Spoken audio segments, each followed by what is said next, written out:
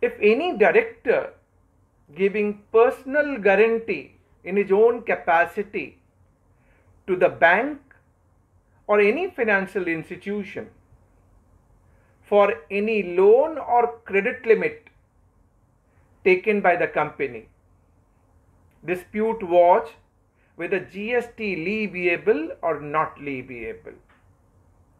GST Council has now recommended that value for such personal guarantee given by director of a company to the bank or financial institution for any loan or credit limit obtained by the company, value going to be zero unless any consideration is being given by the company to the director directly or indirectly.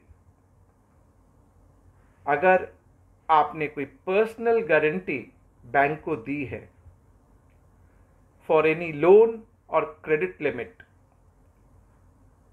For your company, उसके ऊपर अब GST नहीं लगेगा. Value going to be zero, open market value going to be zero. बस आपने कोई consideration director को नहीं दिया हो डायरेक्टली या indirectly. Important one. But what happened to corporate guarantee between related parties?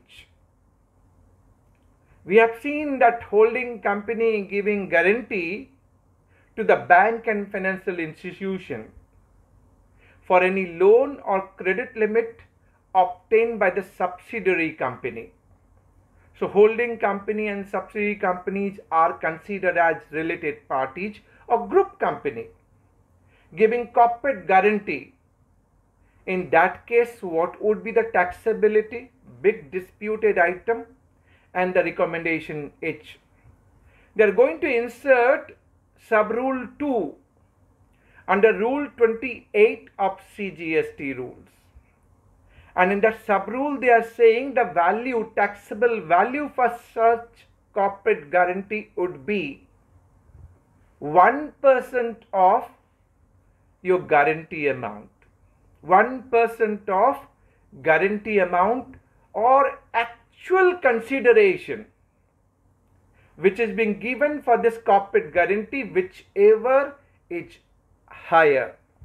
Whichever is higher. And they are going to issue a circular to clarify that this sub-rule 2, rule 28 going to be applicable now, irrespective of fact whether recipient of service is entitled to avail credit or not. Personal guarantee में हमने समझ लिया कि अब GST नहीं लगेगा and value would be zero. But corporate guarantee के case में इन्होंने कहा कि रूल 28 में एक सब रूल 2 को इंसर्ट किया जाएगा और उसमें taxable value for corporate guarantee मान ली जाएगी 1% ऑफ टोटल गारंटी अमाउंट और एक्चुअल कंसीडरेशन अगर आपने दिया है विच एवर इज हायर.